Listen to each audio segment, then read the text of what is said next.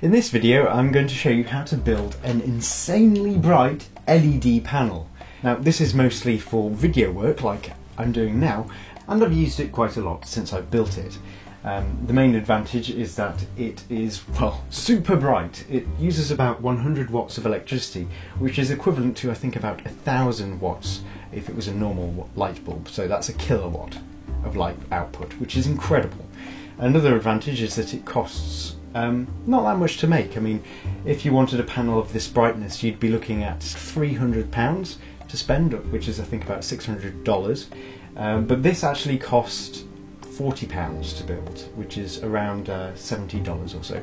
So very budget friendly.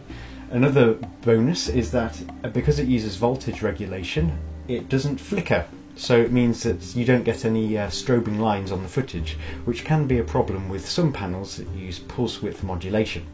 And a side bonus of it using voltage based dimming is that you can use a variety of different power sources to power it. So you can use laptop adapters, for example, and LiPo batteries and all sorts of things like that. So it really is ideal for sort of budget productions and things.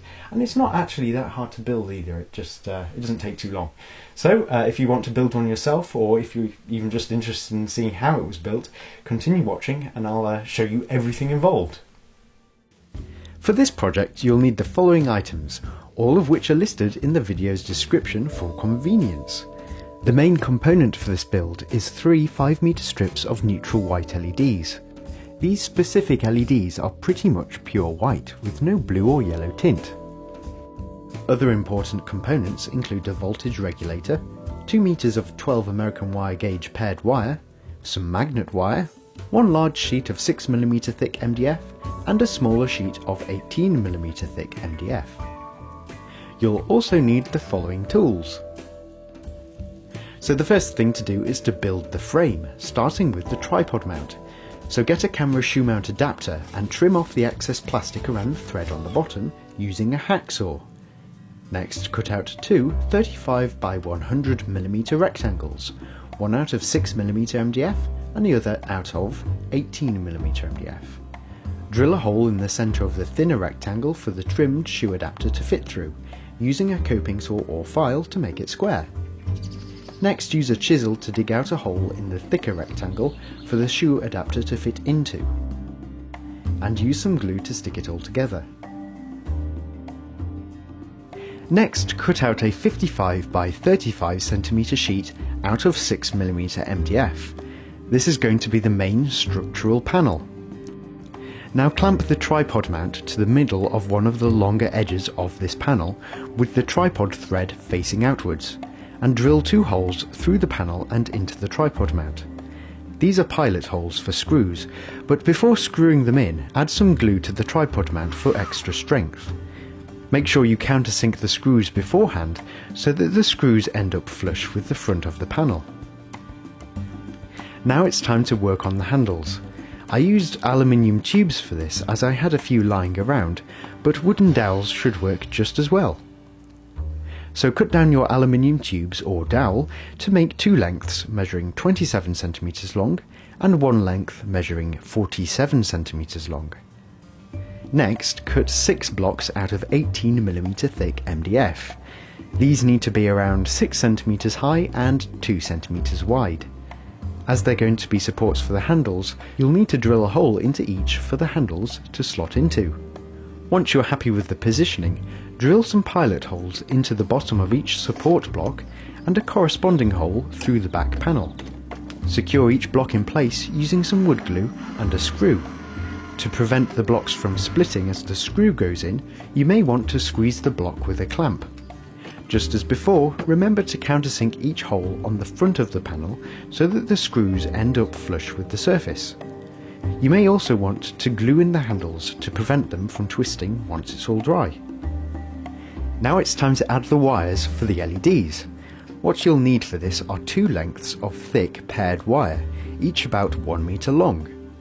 They need to be thick so that they can supply the current needed by the LEDs, and I recommend that you use at least 12 American wire gauge wire. After stripping off about 16 centimeters of insulation from one end of the wires, drill 2 holes on each side of the panel and thread them through, making sure that the stripped ends of the wires are on the front side of the panel. Position them splaying outwards from the centre and use staples to keep them in place. Each side is going to have its own polarity, so it doesn't matter if they touch at the middle point. Now it's time to add the LEDs to the panel. So what you need to do is cut your strips of LEDs into 50cm lengths. Always make sure that you cut between the copper pads, which are between every 3 LEDs. Once you're done, you should have 30 individual strips. In order to solder wires to the strips, you'll need to bend back and cut off the waterproofing material from each end, leaving the solder points exposed. Now they're ready to stick to the panel, but first draw a horizontal dividing line on the front panel to help you keep things straight. Peeling off the tape cover on the back, stick the first strip just to one side of this line. Do the same with the next strip, but offset it so that the LEDs start to make a checkerboard pattern. Continue this process until you've stuck on all your strips. Now it's time to connect the strips to the large wires we added earlier. What you'll need for this is some magnet wire, also called enamelled wire. You can of course use normal insulated wire, but it's much more time consuming as you'll have to manually remove the insulation as you go. On the left side of the panel, solder this magnet wire to each of the positive marked contacts on the strips. As you go along, trim the magnet wire at the point where it passes over the thick wire we added earlier. Once you're done, solder the trimmed ends to this thick wire. After you've finished the left side of the panel, move around to the right side and follow the same procedure, but this time using the negative marked contacts on the strips. Once you've finished, you may want to try hooking it up to a 12-volt power source to check for any loose connections. Keep in mind that it may appear dim at this point unless you use a power brick capable of supplying at least 10 amps. Once you've confirmed that there are no loose connections, cut some lengths of 6mm MDF to make a border about 1.5 cm high around the edges of the panel, using wood glue to keep it in place. Leave a gap along the top edge so you have the option of sliding in coloured filters when it's finished. It also helps keep the LEDs cool. Now you can paint the whole panel. I chose white, but you can choose any colour you like. To help reflect light off the border, I added some reflective tape along the edges. Honestly, this really doesn't do much, so only bother with it if you happen to have some reflective tape lying around. Keep in mind that you'll need to stick on some electrical tape first to prevent the reflective tape from causing any shorts. Now it's time to add a plexiglass front to protect the LEDs. To trim it down, accurately mark the size you need and score it using a sharp knife. After making a significant groove, you can then squeeze the plexiglass between 2 surfaces and push downwards on the piece you want to break off using something to spread your pressure. If you don't use something to spread your pressure, you may end up with an uneven break. However, these pieces can still be put to good use, as I demonstrated in my Shardlight video, which utilised these broken pieces. Next, you need to drill some holes into the plexiglass and then use some screws to screw it to the border we added earlier. So, now the panel is almost complete, but the last thing to work on is the dimmer circuit, which is based on a voltage regulator. A lot of LED panels use pulse width modulation circuits for dimming, which works by flashing the LEDs on and off extremely quickly. Although this is more efficient in regards to power usage, it can cause some strobing lines when recording video, which is why voltage dimming is a better choice, as the power remains solid. The voltage regulator takes an input voltage and regulates it down depending on the setting of a micropotentiometer. As the voltage range of the LEDs is between 6 and 12 volts, we need to limit the voltage regulator to output voltage only within this range. To do this is quite simple. All we need to do is solder the left pin and the middle pin of a 22K potentiometer to these corresponding pins on the voltage regulator.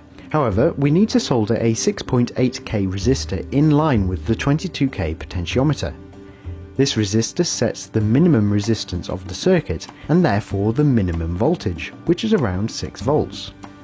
So now that the minimum voltage has been set, we need to make sure that the maximum voltage never exceeds 12 volts. We need to monitor the regulator's output for this, so hook up a multimeter to its output and connect the regulator to a 15 volt or greater power source, like a laptop adapter.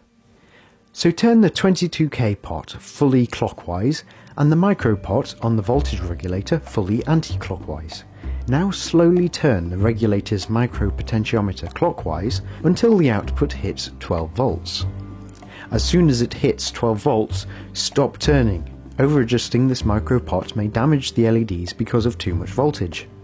Now check the voltage range by twisting the 22K pot, and it should smoothly adjust the voltage from 6 volts to 12 volts, regardless of whether you use a 12 volt input or a 30 volt input, or anything in between.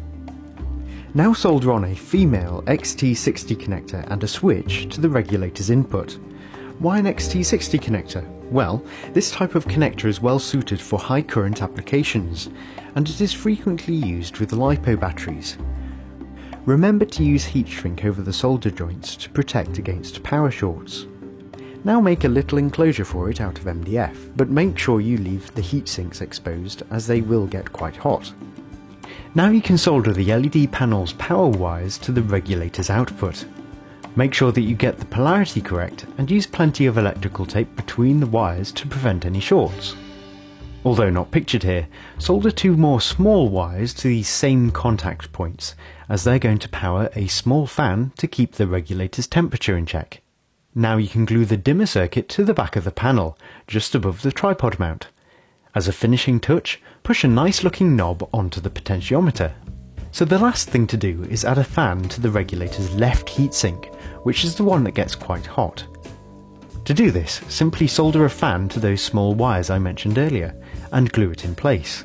As my fan was rated at 5 volts, I added some resistors in series with it to reduce the voltage. This also makes it quite quiet, as it doesn't have to push a lot of air to cool down the heatsink, which dissipates at most about 10 watts. As you can see, I mounted it on some sponge to further reduce the noise by eliminating vibrations. This is a concept I also covered in my How to Make a Graphics Card Quieter video. To power the panel, you can either use an AC adapter or a battery. The voltage can be anywhere from 12 volts to 30 volts, but the power source has to be capable of delivering at least 100 watts for maximum brightness. 3-cell LiPo batteries are quite a good option because they are able to deliver high currents and usually have a pretty high capacity. However, do note that you'll have to have a low voltage cutoff circuit to prevent the battery from being over-discharged during use. I built my circuit into a custom 8 amp battery pack which disconnects itself when the voltage drops below a set value. While it is beyond the scope of this video, I will be making a video about this circuit soon. In the meantime, the simplest way of protecting a LiPo battery is to use a LiPo alarm, which beeps loudly when the power is running low. If it hasn't got one already, remember to solder on a male XT60 connector to the power source you want to use. If you want, you can make little adapters so that you can hook it up to laptop power supplies, for example, without replacing the connectors. So, the panel is now complete. I hope you have success in creating your own, and I also hope you'll consider subscribing if you haven't already. In case you missed it, why not check out my previous video in which I show you how to make a DSLR video ring light. I hope I see you there.